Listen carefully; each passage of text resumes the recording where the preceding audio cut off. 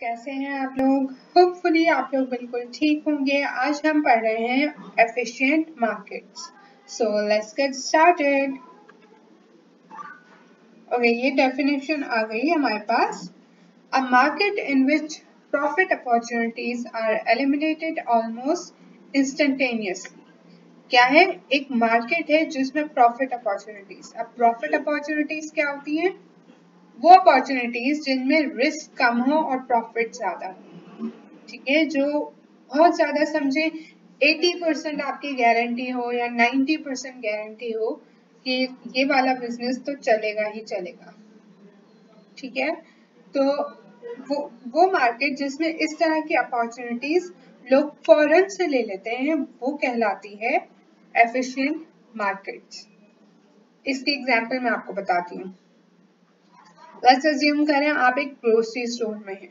ठीक है, department store में, ग्रोसरी स्टोर्स में है। हमारे यहाँ इम्तियाज जिस तरह से है, और आप कैश काउंटर पे जाते हैं। अब वहाँ 4 कैश काउंटर हैं।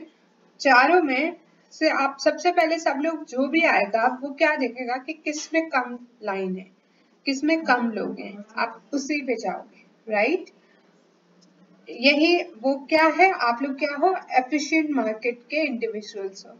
आपने देखा कि यहाँ लाइन कम है, सही है, मैं यहाँ जाऊँ।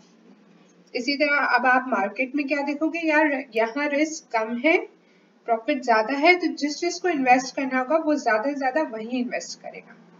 ठीक है, अब ये प्रॉफिट अपॉर्चुनिटीज कम होती है बट होती तो है, ऐसा नहीं है कि नहीं होती। अब ये कौन लोग लेते हैं? वो जिनका एक तो इनसाइट बहुत ज्यादा, उनको ध्यान हो कि यार अभी पॉलिटिक्स इस तरह से चल रही है, इस तरह से चल रही है, ये वाली चीज महंगी हो जाएगी, ये वाली चीज सस्ती हो जाएगी, मैं यहाँ पे इन्वेस्ट कर लूँ, मैं यहाँ पे नहीं करूँ, ये वाली चीज होती है। लेकिन ये वही लोग अब प्रॉफिट अपॉर्चुनिटीज का प्रॉफिट ले सकते हैं जो लोग फौरन से एक्ट करें। तो एफिशिएंट मार्केट्स क्या है? वो मार्केट जिसमें प्रॉफिट अपॉर्चुनिटीज लोग फौरन से ले लेते हैं। ठीक है, तो फौरन से लेते हैं तो फिर तो वो प्रॉफिट अपॉर्चुनिटीज नहीं रहती, तो एलिमिनेटेड। सही है, क्या है? प्रॉफिट अपॉर्चुनिटीज फौरन से खत्म हो जाती है क्योंकि लोग वो जाके ग्रैब कर लेते हैं, ले लेते हैं, इन्वेस्टमेंट उसमें शुरू कर देते हैं। और जब बहुत सारे लोग एक ही चीज में इन्वेस्टमेंट करने लगते हैं तो वो प्रॉफिट अपॉर्चुनिटी नहीं रहती। Alright, and that's it for this video. I really hope आपको समझ आया तो make sure to give this video a thumbs up. Do subscribe and share, and I will see you guys in my next video. Bye guys.